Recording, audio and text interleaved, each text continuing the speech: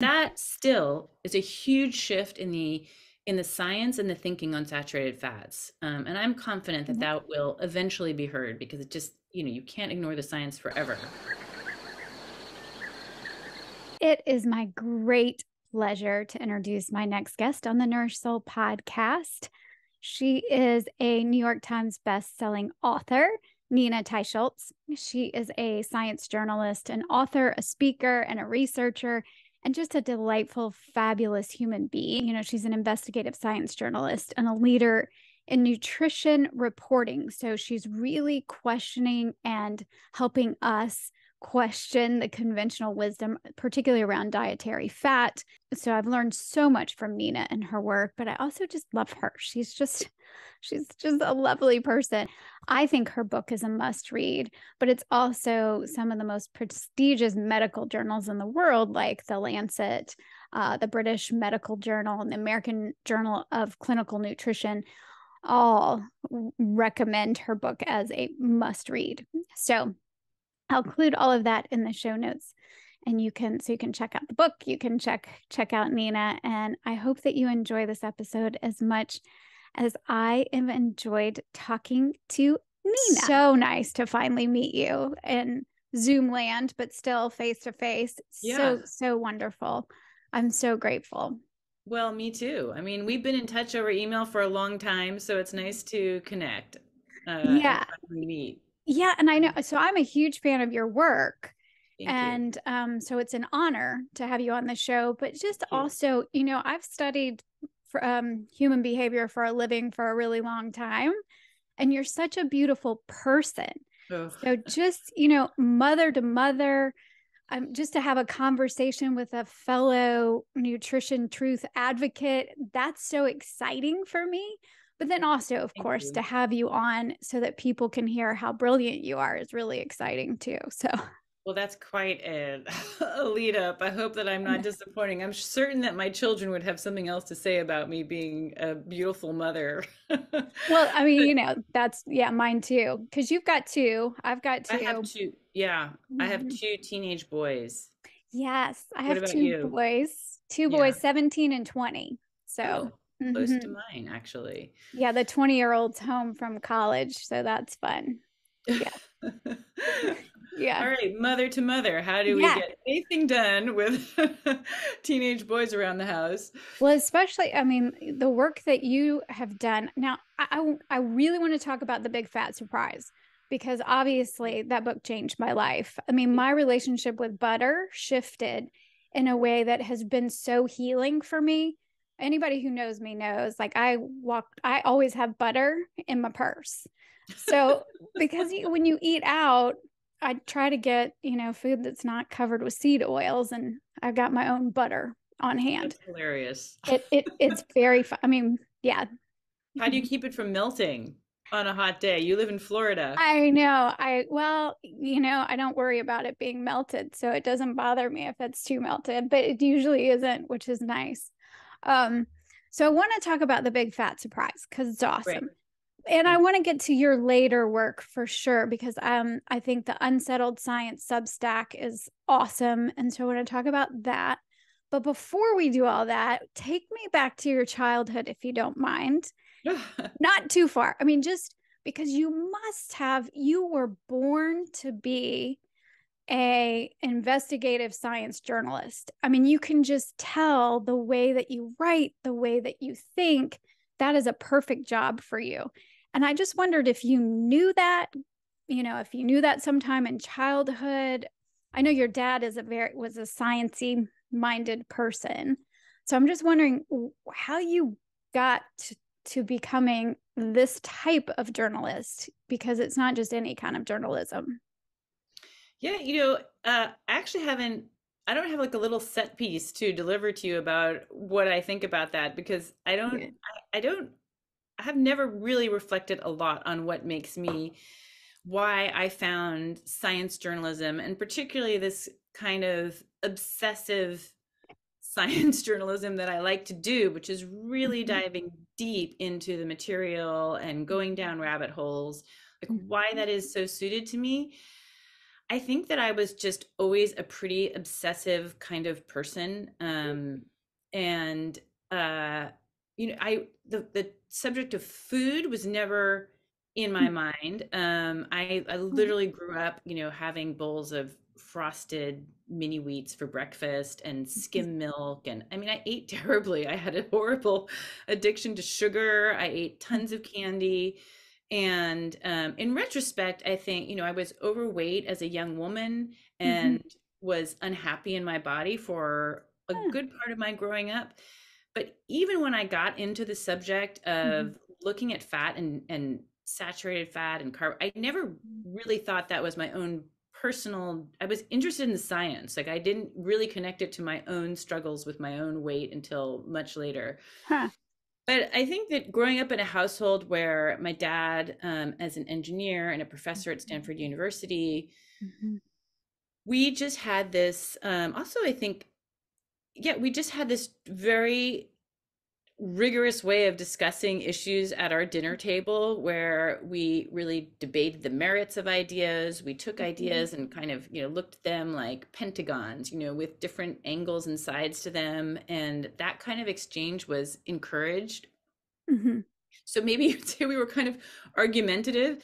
Also, I grew up in Berkeley, California at a Yeah. moment when there was the anti-war movement and there was, speak truth to power Mhm. zeitgeist in our community. And that is something that, you know, I really feel like sort of seeped into my soul. This feeling like truth was a kind of justice, that getting to know the truth was the absolute, that was just a kind of a basis for a good life. And then when I got out into the world, I think in a fairly naive way, I just kept feeling like I need to, I started off as a journalist at NPR, Yeah. and uh, but always just felt like that was a very superficial kind of journalism to do. You had to say whatever you wanted to say in 4 or 5 minutes on the air. It could be Mhm. fun, really creative, but it wasn't until I discovered the absolute pleasure of taking a deep dive on a subject that I felt like that was far more deeply satisfying to me. Um, Mhm. and yeah, I don't know. I mean, I think it does kind of satisfy this kind of obsessive like component of my personality. And I love science. Like I love Yeah. looking at ideas and thinking about ideas. Yes, you can tell. I mean, just the way you write, the way you talk about things, but also I like how open you are because the way that you write, I don't know if you intentionally do this, but you also, when you speak, you're very, what's the right word? Kind. I mean, you're not shoving the truth at people, you're just laying it out for people to see for themselves. And I didn't know if that's natural, if you have to, because I sometimes feel like I want to scream the truth at people. Once you realize the truth, you just kind of want to not scream at people, but, and say, Yeah. do you not know that fat is Right. actually okay for you and that fat is not making you fat? I mean, how do you, but you seem to be very open to debate and open to Yeah. conversation.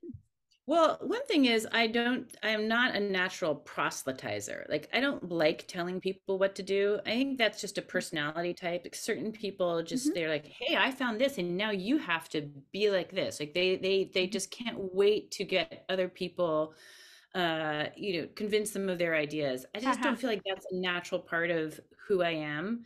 Mhm. Um and also I really believe in the power of people's rational minds. I mean, maybe I should be disabused of that concept now, seeing it. Some of the some of what's going on is science out there in the public discourse. But I think Mhm. that people really appreciate hearing information and making their own decisions. I mean, there's Mhm. even like a science on how you persuade people that I've come to more Mhm. recently, which suggests that people need to have the sense of owning their own information in order to be Mhm. persuaded by it. There's just only so much you can do to sort of push it on people. Right. Um, and Absolutely. so you need to give them the tools for them to make their own decisions. And yeah, I feel like that's just Yeah. it's a better way for people to to change, to engage their minds and change their own behavior. Mm-hmm. But Mm-hmm. I just think basically it just comes down to like my personality, which is I don't like pushing things on people at all. You can tell, you can really tell that that's not your style. And I didn't know if that's because you were a vegetarian for so many years, and if somebody had tried to push what you actually found in your own research and your own quest, if somebody had tried to push that on you, you would have pushed away, I would Maybe, assume. yeah. I mean, becoming a vegetarian, Mm-hmm. or not eating red meat, not eating butter, for like really over 2 decades, that Mm-hmm. was just not even a remotely informed decision on my part. It was Mm-hmm. just based on, like soaking up what I learned to be like the misinformation around me. So I wasn't a passionate vegetarian the way that some people are. They feel like they're saving the planet or they are doing Mm-hmm. it to save the animals. I can't say that I was like a passionate person. I just thought, oh, I want to be thinner. I think this is like Yeah. maybe I'll be thinner this way. That was like a fairly low level thought, but I think it's still like super important to everybody to feel good about themselves and their bodies. But it's true. I mean, I think that, somebody sits down to the table with a big steak and says, this is what you should eat to be thin. Like that's hard to be convinced of, I think, when you're really in a mindset about your food. And I would say, Yeah. another aspect of changing people's mind around food is Mm-hmm. that is perhaps unique. And I'm sure you encounter this as a doctor. Your food choices are so deeply embedded in your life, A right? So hundred you do percent. something you do 3 times a day. You feed food to your kids if you have them, Yeah. and so you are deeply invested in your choices, Mm-hmm. and which you're reminded of many times a day. I mean, for most people, even if they have a religion, they're only going to church once a week, right? I mean, food is something you do several times a day at least. Mm-hmm. So those choices are profound to us, Mm-hmm. and so changing them is that's probably like one of the most difficult kinds of changes that anybody makes is what they decide to eat and stock their pantries with and put in the refrigerator and feed their kids. Those are very hard decisions to make. Mm-hmm. And in fact, just to add like a little twist here, the reason that I came to understand that is that the Seventh Day Adventist Church, Mm-hmm. uh, they, the reason that they write about, the reason that they chose food, which was specifically a vegan diet that they use, they Yep. chose that as a means to reach out and proselytize and expand their reach. They chose food for the exact reason I just described, because if they can get people to invest in it in a profound way 3 times a day, that person is a convert. That's the way that they can reach people in a very, reach into their home, and they're doing that, they're doing that daily in a way. It's a kind of practice and faith that binds them to the church. Interesting. Yeah, I knew a little bit, but not a lot about why choose that. And yeah, I mean, I can tell you for sure, even people who want to be healthy, because a lot of people are like, I want to feel good. I know that food matters, but we don't actually really like to change our food when it comes down to it. It's difficult for people to make that shift. And so when you do make that shift, I can see how people um Right. yeah, Big would be. investment. Yes, big investment. Yeah. And so for you, you're making this huge investment and I don't know, I know you wrote an article about saturated fat and then wrote the book. So I was wondering kind of, you know, you ended up in, writing about nutrition, whether you wanted to or not.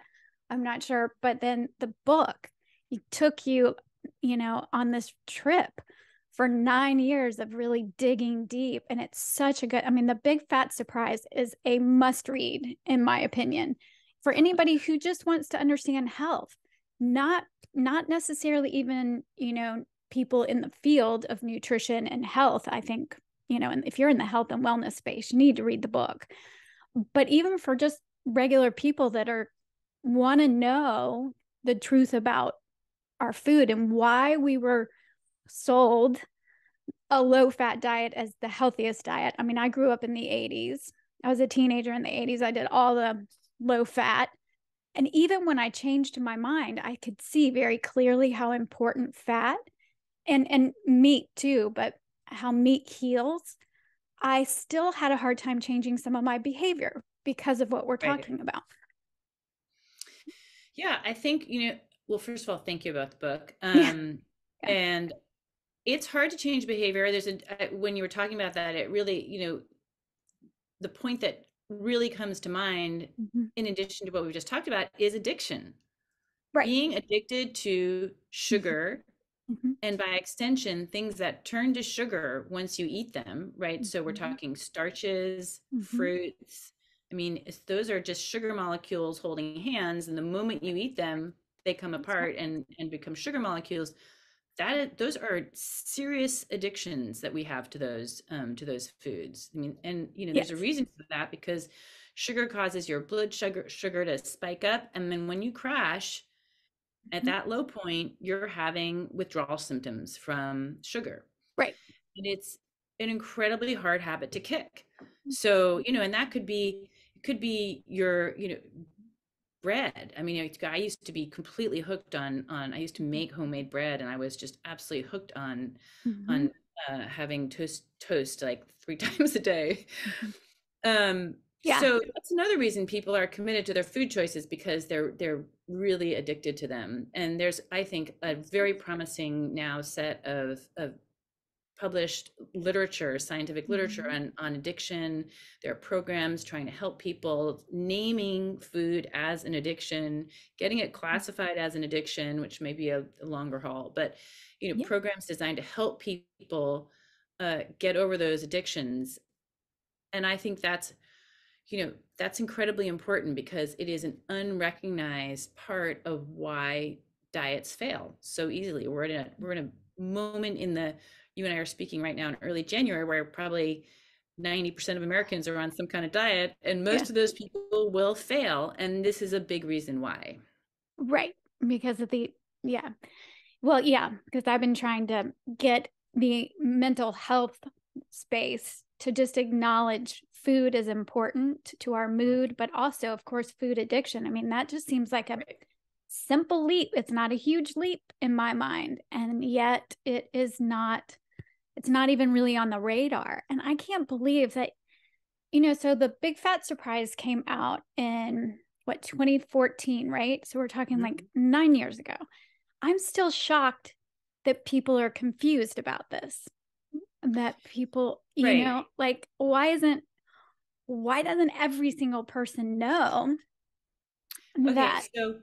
actually I can answer that in the Uh-huh. same breath that I can answer why food addiction, sugar addiction is not recognized by the medical community. And the answer to both those questions is there is a big food, big pharma behemoth with Mhm. hundreds and hundreds of billions, if not trillions of dollars, that owns this space. They Yes. completely own this space. I have seen it. I mean, I knew it existed. I wrote about it. I've investigated it.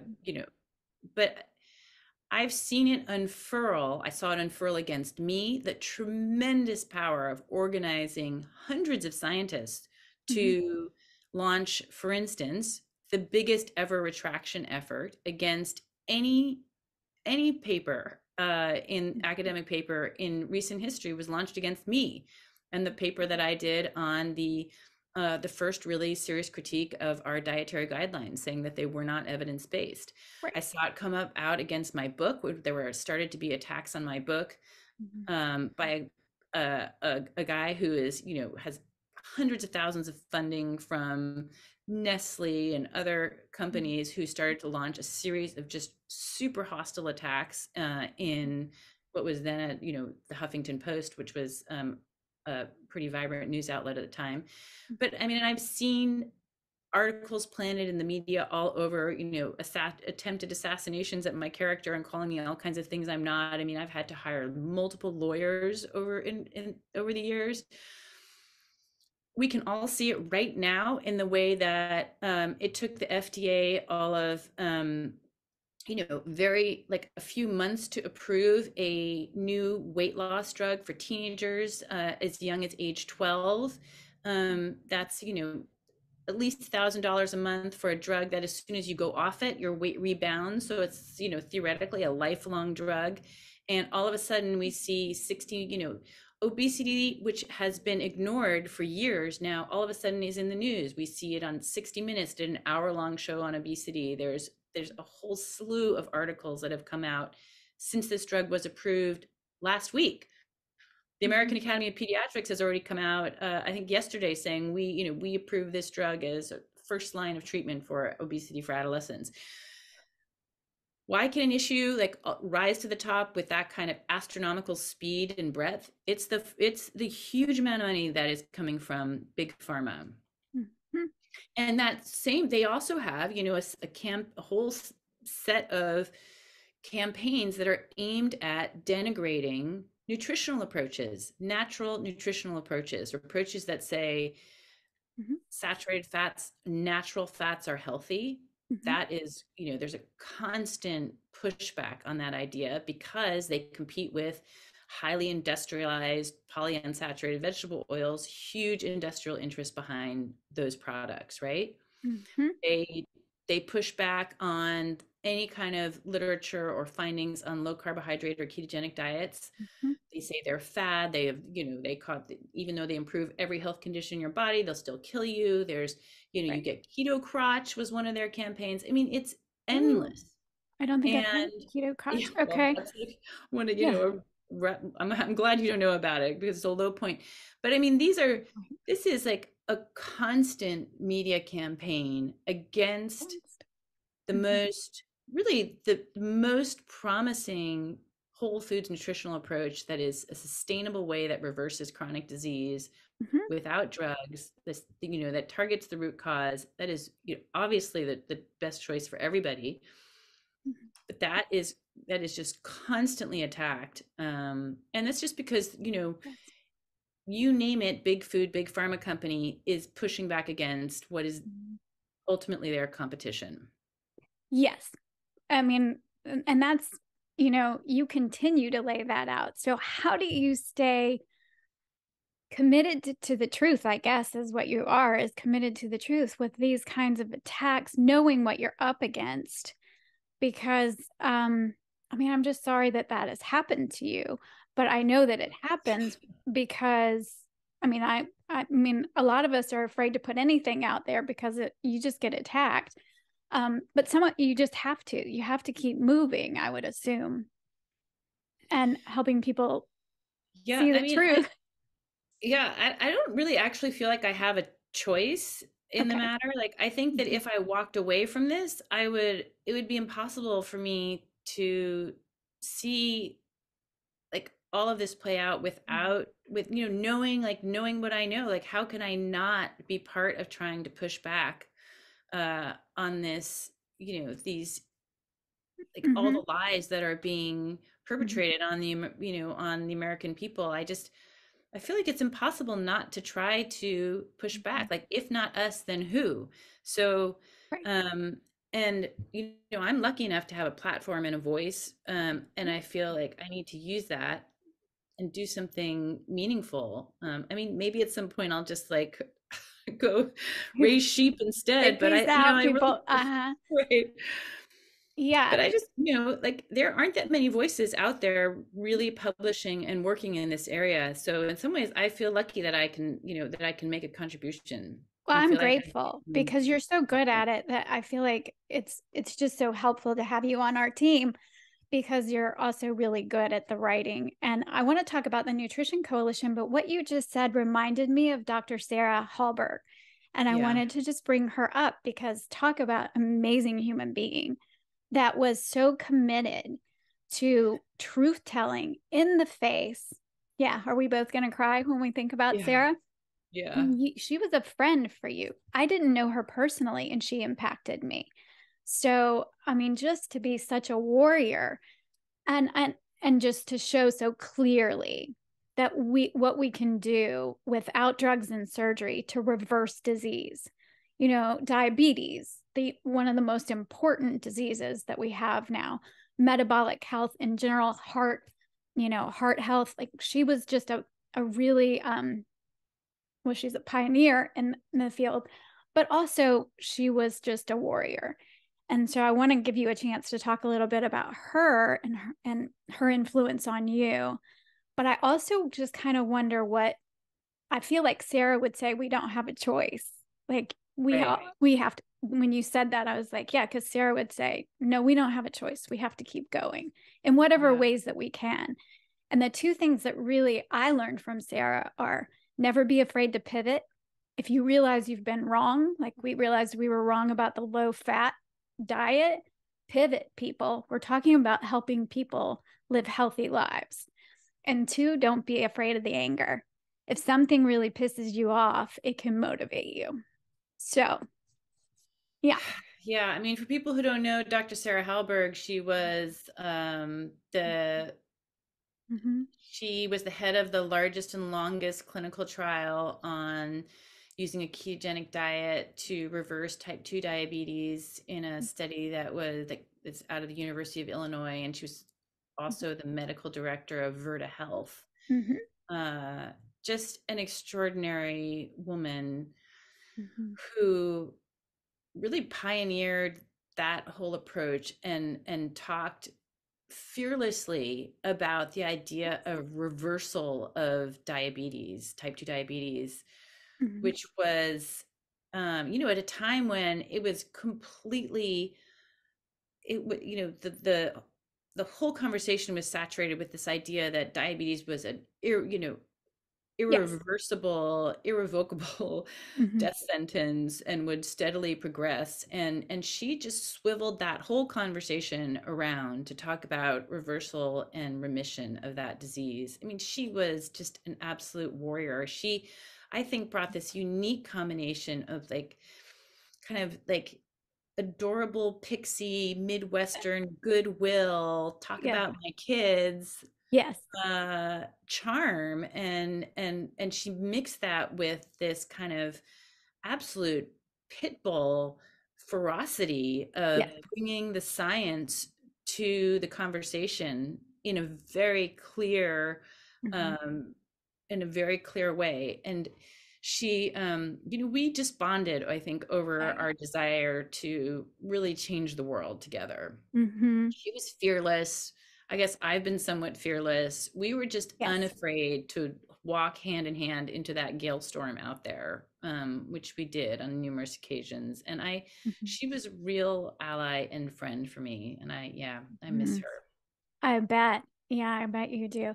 Yes. And the fearlessness of both of you is very inspiring for others. So I appreciate that you continue to be fearless. And, I don't know where the best place to move. I want to talk about what is has changed that's good since the big fat surprise came out, because we still have a ways to go, right? And I think I got to wipe a couple of tears here just because Yeah. talking about Sarah was hard. um she's just, the fact that she's gone is just hard to have somebody like that's that important not in the world anymore. But I think because she gave and gave and gave and gave, and her all the way right to the end. So I just want to say yeah. part of her legacy Yeah. is and maybe I can help in inspire this too. But I mean, she's a mom of three kids. I'm a Yes. mom of two teenage boys. Mm-hmm. All that, it doesn't take a superhero to go out there and try to create change at all. I mean, it really comes from average people just sitting down and saying, like, I'm just going to speak this one truth.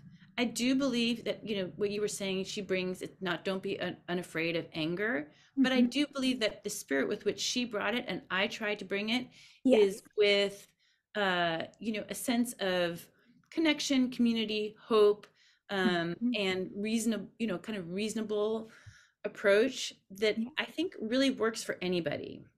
Yes. And so I think you're right. everybody can be their own little truth warrior in their community, with their friends and their family, in a way that that I think people can feel like this is not beyond my reach. I think this is perfectly available Mhm. to many people who feel like they just, they feel inspired by this knowledge and they want to help create change. Right. Nina, I'm concerned about the people who think they know the truth, though. Like, not concerned. I'm just, like, oh, I know the truth. I'm going to go, but they don't actually have the truth. So I think my take on that is to never stop digging, like never stop learning and discovering for yourself. Not just because you heard it somewhere, particularly if you're hearing it in the media or, Right. if it's mainstream, it's probably you got to dig a little bit deeper. Yeah, I mean, this is a lesson that, people, it may resonate for people a little bit Mhm. more deeply, I think, as we're coming out of, 3 years of pandemic, where there was a lot of advice given to us by, amplified through the mainstream media, that really turned out not to be right. It was Yeah. probably a mistake to go into such severe lockdowns for so long. It was probably a mistake to keep, kids out of school, and now we're learning that, or, Mhm. and we don't fully under, we weren't fully told the impact of some of the interventions that were given. And so I think, people are a little bit more aware that the media sources that they've trusted on this incredibly important science have, uh, even now, many are sort of not questioning or going back to revisit a bunch of coverage that was incorrect at the time.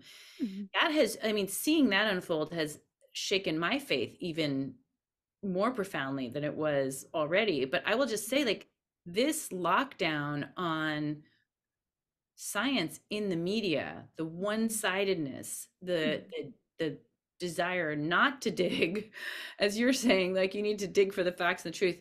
This has been going on in nutrition for decades, Decades. Hmm. really for decades. When I look Yes. at the mainstream nutrition coverage, Yes. there is almost no science in it at all. Right. I mean, just the New York Times published an article, just the other day, the New York Times published an article by somebody who has no background in nutrition science, who wrote all about the Mediterranean diet, who started off with a description of the 7 country study, which, as if it were this fantastic study. Have you heard of it? Well, I mean, she completely ignored the last now almost decade of scholarship that has been widely disseminated. I did a lot of it in my book. Yes. Others, Zoe Harcum has done work on that. But I mean, that has been in the peer-reviewed public literature, and maybe, academic literature. I see at least a dozen papers with Mhm. disputes back and forth, letters that have flown back and forth. If you're not aware of that as, an institution, a media institution, you really have your head in the sand. Mhm. Um, and Anyway, Yeah. so I mean, yeah, you have to really be careful where you're getting your information from, which is disorienting, I think, for a lot of people. But I Yeah. want to go back and talk Yeah. about, you raised the question, like, what good has happened Yes. since the big fat surprise? How have we seen change, right? Yes. Because there's a lot to be very positive about, I Right. think. Yeah. When I wrote my book, okay, so now almost a decade ago that it came out, Mhm. and so one thing that it broke the story on was this idea that vegetable oils Mhm. were not as healthy as we thought that they were. We're talking about Right. sunflower, safflower, canola, Boy. soybean, Mhm. right? Everybody had these in their homes, we're cooking with them. And my book was really the first to set out this idea that those oils were unstable, created, Mhm. especially when heated, would create hundreds of toxic Toxins. oxidation products, some of them Mhm. known toxins, Mhm. which cause heart disease, cancer. Um, Mhm. and I laid out that story for the first time, and now that is just, it's almost like it just has a life of its own, right? I Yeah. mean, every health site that I visit talks about vegetable oils and their problems and why you need to cook with, it's safer to cook with solid animal fats because they don't oxidize. That is just common knowledge now. Mhm. There are groups out there. There's something called seed oil disruptors. There's, there's a whole movement that is, Yeah. I think there's a broad awareness that these oils are not as safe as we had thought. Mm-hmm. That's a big advancement. That went from Yeah. zero to, I don't, to not 100, but Yeah. it's really been an awareness that is grown astronomically over the last 9 years. Mm-hmm. Saturated fats. I mean, my book was also the first Yes. publication that really laid out all the arguments, the history, the argumentation, the science for why saturated fats had been unfairly vilified and are not bad for health, as we had been told for so many decades. So Mm-hmm. I really feel like that's the main contribution of my book. And that is now, that's common wisdom now. And there are now more than 20 papers in the scientific literature by groups Mm-hmm. of scientists all over the world who have uh who have reviewed the science on saturated fats that I laid out in my book, and they have come to their own independent conclusions that saturated fats, that there's Mm-hmm. no rigorous consistent science to show that we should limit the amount of saturated fats that we eat. Right. That's huge. Mm-hmm. What we're waiting for now is for that enormous body of science at the highest level to rise up to affect policy, because our policymakers, in the US government and elsewhere, but are completely ignoring the science that Right. has the last decade of science that has occurred. But Mm-hmm. that still is a huge shift in the science and the thinking on saturated fats. And I'm confident that Yeah. that will eventually be heard, because it just, you can't ignore the science forever. Well, Well, so I certainly hope so. Yes. so that's a huge advancement. And I would say a third one Yeah. is the low carbohydrate diet, Yeah. therapeutic carbohydrate restriction, now goes by many Mm-hmm. names, keto. That idea, which was really more or less in its infancy when I started out researching and Mm-hmm. writing, Mm-hmm. um, and piecing together the then incipient pieces of this story, that it is now, there are now literally, you know almost 2,000 studies Yes. on the clinical trial literature, clinical trials being, the Gold standard. great gold standard evidence Yeah. that, it pretty much, it almost dwarfs what's out there on the Mediterranean diet, right? And it's, which is such a famous diet. I mean, it really has been studied so broadly in all over the world. I mean, I was just reading a bunch of papers that they're doing on the ketogenic diet in China, and Oh, they're basically saying, hey, this diet works much better, and because China's so efficient, probably probably they'll put the whole population on a ketogenic diet. right. But Yeah, so that, I mean, that whole field, despite a pretty heavy blowback, has just made tremendous progress. Yes. So Which like is those are all areas that, really exciting. those are like those that whole knowledge is not going back into the bag, right? I mean, that is out there. I would certainly hope not. And that stuff, you can be really proud because your book was the first and you didn't stop. You have been relentlessly through the Nutrition Coalition trying to change policy, or just to get them to at least look at all the science. Like, just do that. You're not saying what it should be or shouldn't be, what the guidelines should or shouldn't be, just to include the science is all you're really just trying to get them to do that.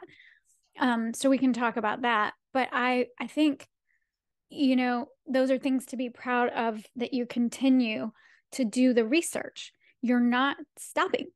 I mean, Right. you continue to dig, and you co-authored a review too on the ketogenic diet, a whole foods ketogenic diet. I'm really excited. I got really excited about that in terms of mental health, because the benefits that we're seeing, not just on metabolic health, which metabolic health and mental health are now, people are finally waking up that Right. that's the same thing, that we're talking about, that connection.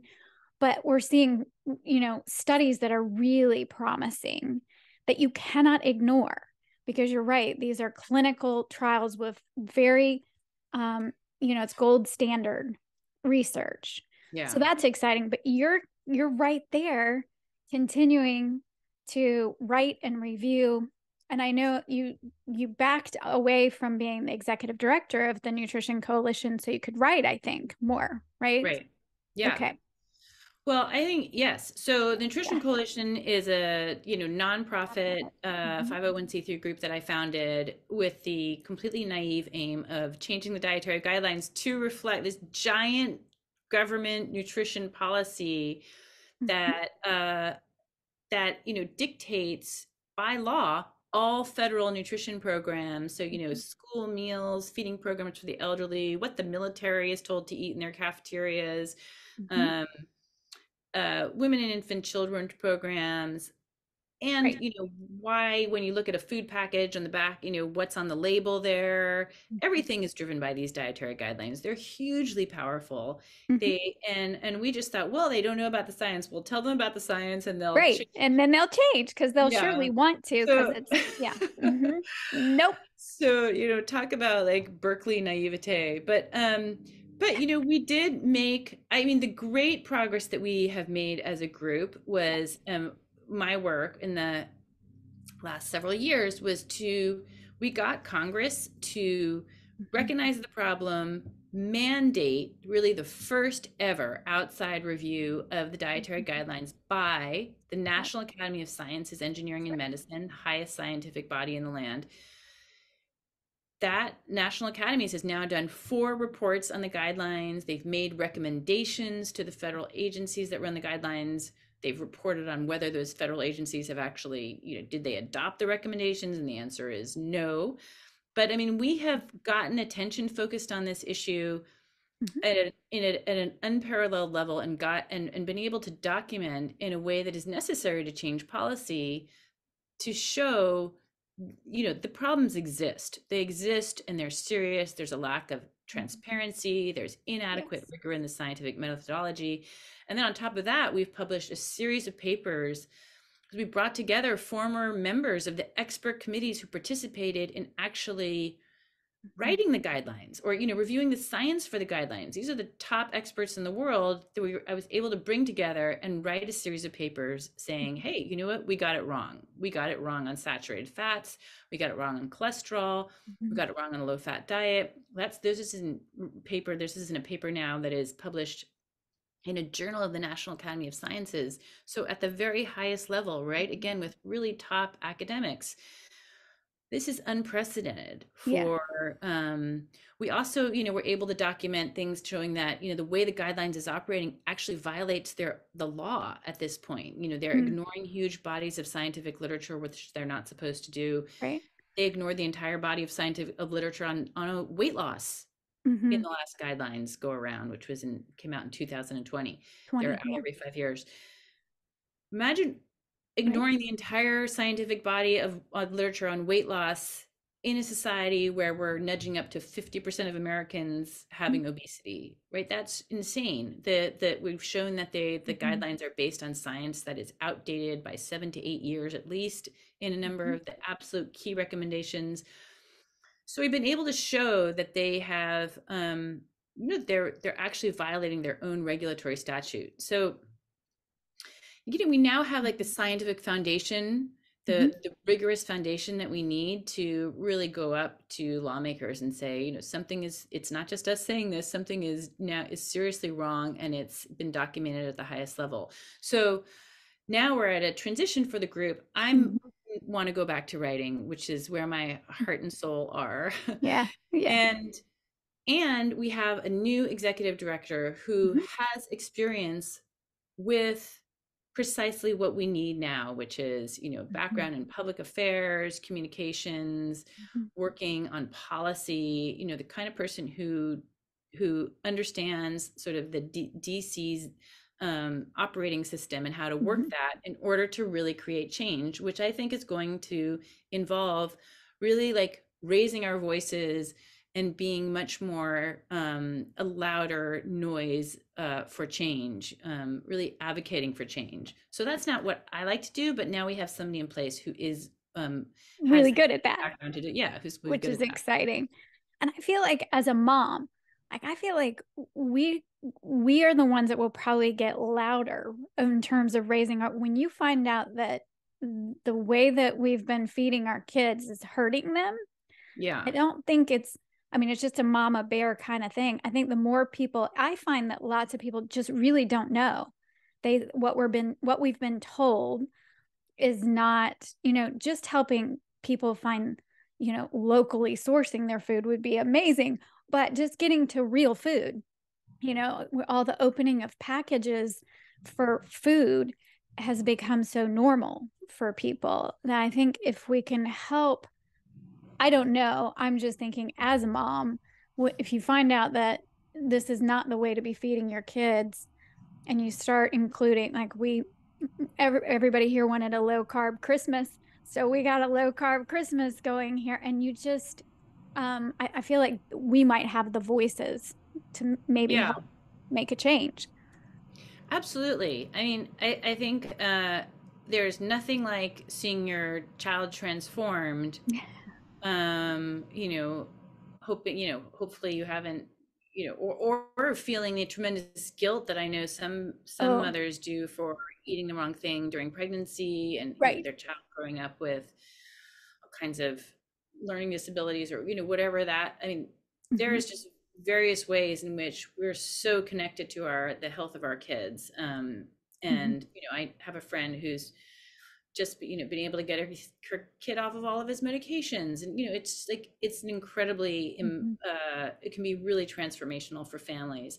But I think there are various different groups that are coming at this. Like, there's a lot Yeah. of angry men as well, not Right. necessarily Yeah. parents, who feel like they've been, they discover their, like, that they can, like, have these great these, like, I don't know, ripped bodies, or, and I mean, I see them all Mhm. over social media, and like they're angry because they didn't realize that what they had been told was giving them, making them uh sick and obese, and Mhm. like the power that they feel, and probably some anger in there too, about Mhm. like becoming like the person and the body they always wanted to be. Yes. Yep.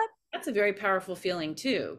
Oh, that's true. Because I experienced that myself, and so when you feel good in your body and you feel better than you've ever felt, you want to tell people and you want to make change. So I agree. Right. You're right. Right. I mean, you That's and a I whole probably nother don't group. go around like, hey, look Yeah, at this. no. But, Yeah. I see a lot Yeah. of men with their shirts off on social media who are like really happy to be showing everybody Hmm. whatever number pack they've got. And yes, and for me, when I help people understand protein and how important protein is for their mental health, and Right. and getting complete protein, so they think they're getting protein from their beans or whatever they thought was healthier. And when we start realizing, like, the amino acid profiles of animal sources of protein are going to be more bioavailable. And that's, sometimes people are upset about that. And that's not my opinion. That's just those Right. bioavailable nutrients that we're after. Animal sources are the best Right. sources of that. So when most of the people who come to me are relieved because their mental health takes a huge shift and they feel so much better. And so yeah, I think that's also a whole group of people that are like, wait, my Right. mental health could be a whole lot better with this information too. And the fact that that good fat, quality saturated fat, is full of electrons, and so it's one of the easiest way the body can use electrons, which is going to help your energy. So I think, hopefully people start to put this together, that fat and meat are not the enemy that we have thought that they were. One of the most powerful, I think, reasons that nutrition is a area where people can see changes is, like, Mhm. unlike other areas of science. Like, I can't tell you how to change the weather, or what the science is out there about air pollution, but I can do my own experiment on my Experimenting. own n Hmm. equals one my own n equals one experiment on my body. Yep. It doesn't have to be, I could just do it for a limited amount of time, but I can see the changes, right? I can Mhm. see that, oh, if I eat fewer nuts, which is a really high calorie way of getting protein, right? You think Mhm. they're really good because of the protein, but it comes with a lot of calories. And Mhm. they have those damaging fatty acids that are the same ones Yes. that are in vegetable oils. And I Yes. can tell, like, oh, my arthritis feels better when I don't eat so many nuts, Right. or my weight loss goals aren't stalled anymore, or something, something similar Mhm. happens when I avoid, those. I look harder for the sugar in my ingredients, in Mhm. ketchup and salad dressing. I mean, people start to understand for themselves how they feel. Right. And I think it, Right. there are a lot of barriers, again, like, cooking meat. One of the hardest things I ever did after not eating it for 20 years, like looking at that piece of steak on my counter thinking, how do I even cook that? I can't believe that's on my kitchen counter. But but Yeah. but you feel, I mean, I came to understand, like, wow, the way I feel after eating a meal of steak versus, salad with chicken breast on top was just radically different. And so people can make Mhm. their own decisions. Again, it comes back to making your own decision, Mhm. your choice. Like, it Mhm. is your choice. So I think that's really powerful for people to Yeah. experience that. Yeah. If they can get back past what we talked in the beginning about some of those mental blocks, because we're very attached to our food, and realize for themselves, and of what, just experiment. Just, Right. you've got this, Right. that's And huge. one of the, so I feel like one of the roles that I can play as a Mhm. science journalist Mhm.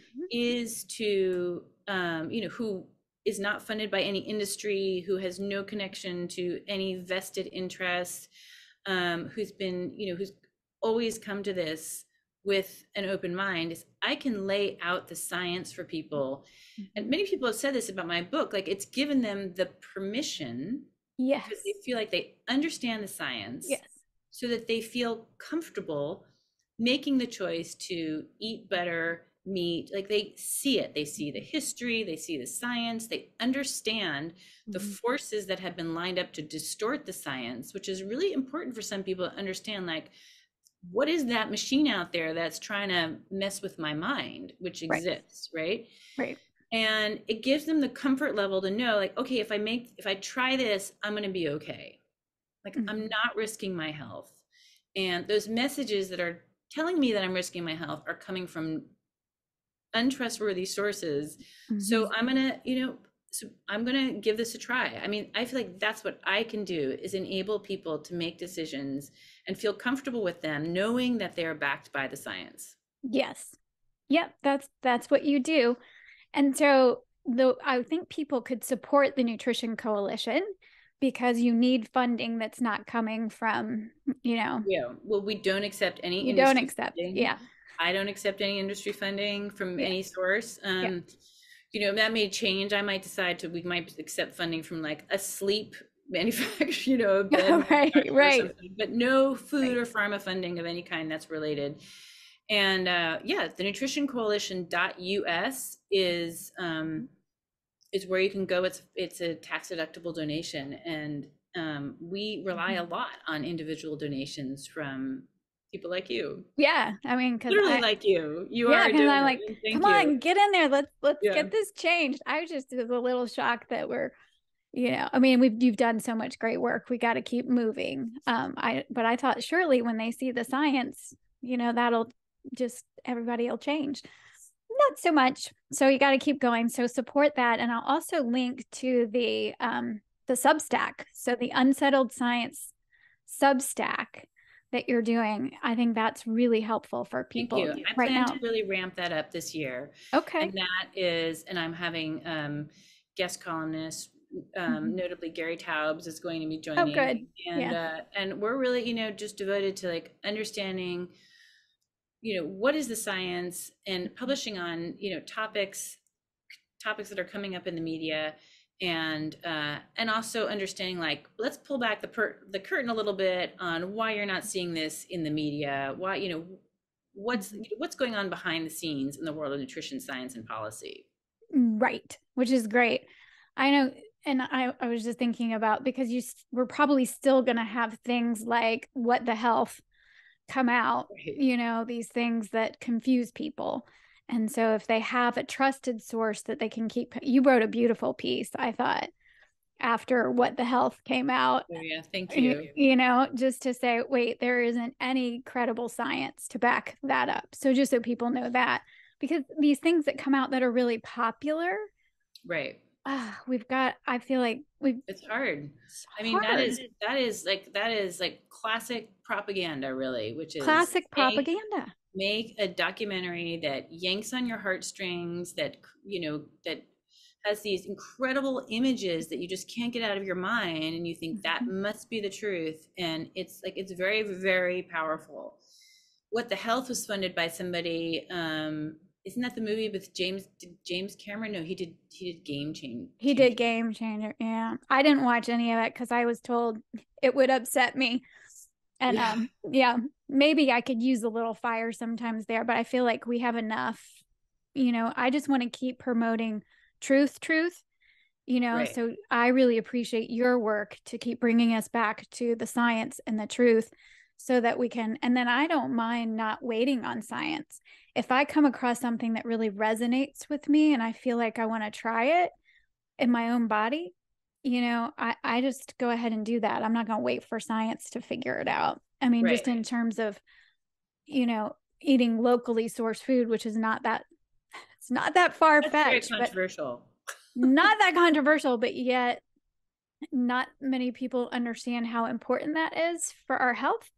So anyway, that's, so I just appreciate what you're For doing and I our want to health keep, and for our, for our mhm, society, right. right? We need to keep those farmers uh Mm-hmm. employed. We need to not like lose our independent food producers and all be having Right. to buy from a few corporate behemoths. Like Oh yeah. we need our landscape, our physical landscape, to still include barns and farmers. And most farming is a family run, those are family run businesses. I mean, we need to Um, support that as much as we can, all of us. It's not going to 100%. necessarily be the change that completely makes a difference, but I think it's really important. I think it's super important. And the more government tries to regulate what farmers can and can't do, I think we've got to support our farmers. And Right. so, yes, of course, I'm really into regenerative farming, and I want to support the regenerative farmers. And I think that's Right. me. But those folks are helping the other farmers, so we got to help. I think all farmers need support from us. So I agree with that. And I'm mindful of our time because I would So keep you all day. And you probably have other things to do. So I wanted to just give you an opportunity to wrap, you know, anything else that you really wanted to share.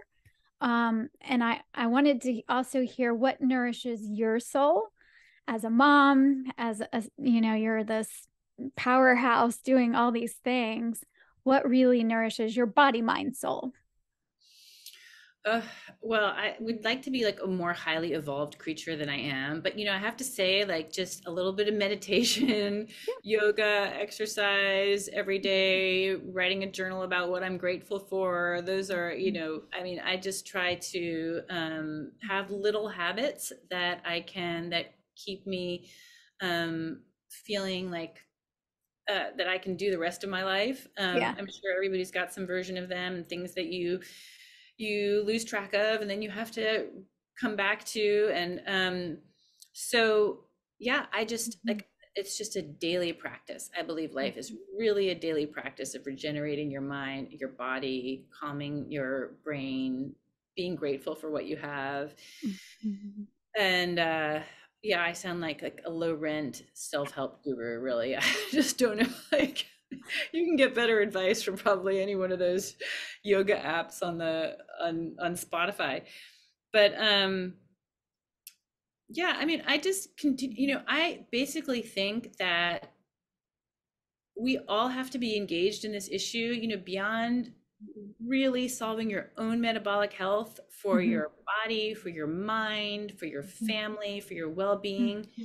But I believe beyond each one of us, like, this has got to be right up there with one of the maybe the most important issue of our generation. Like, we literally live in a society where 7% of us are healthy. Like, aren't diagnosed with a metabolic disease, aren't on medication for, for any one of these diet related diseases. Mhm. We are losing our children to obesity, diabetes. They are the future. We have a military that we can't even recruit enough people for. We have declining life expectancy in our country. Like, Yeah. this is a desperate issue. Yes. We spend $1 billion a day, $1 billion a day on diabetes, and Right. that's projected to increase by, I mean, numbers for diabetes are expected to increase by 700% Mhm. by 2050 or 2060. But it's really like this has to be the issue of our time. If we are, Yeah. debilitated, sick, Yeah. fat, unable to pick ourselves up, unable to, Yeah. live our best life, unable to really like even live, much less live our best lives, we cannot be a vibrant country. Right. I agree. And Yeah. like we have to fight back against, the pharmaceutical and big food industries and take Mhm. this space so that we can have a country that we all want to live in the future, and that will have, that will Right. have a healthy future generation. So I know like that does sound like the proselytizing part of me, but like it is really important for us as a country. I agree. I could not possibly agree. That was a beautiful way to wrap us up because, I'm hoping that people will say, well, check out the Nutrition Coalition. They'll check out your work. They will find their way, so that we can all, this has to be the most important thing right now in this country for sure. But I would say, these issues are chronic illness is just climbing. So, and we can Yeah. reverse that. That's the Yeah. thing. We can I know. reverse that, Yeah. which is exciting. So yeah, I mean, Yeah. just like do it in people should act for themselves, their families, their communities, and we all need Yep. to act for our country on this as well. Yeah, I agree. Thank you, Nina. It's Thank you, been Kelly. It's great to talk so to you. We great. could So, probably talk for hours, but I really appreciate this time. yeah, we could absolutely, we'll do it again. We'll do, Okay, yeah. that would be great.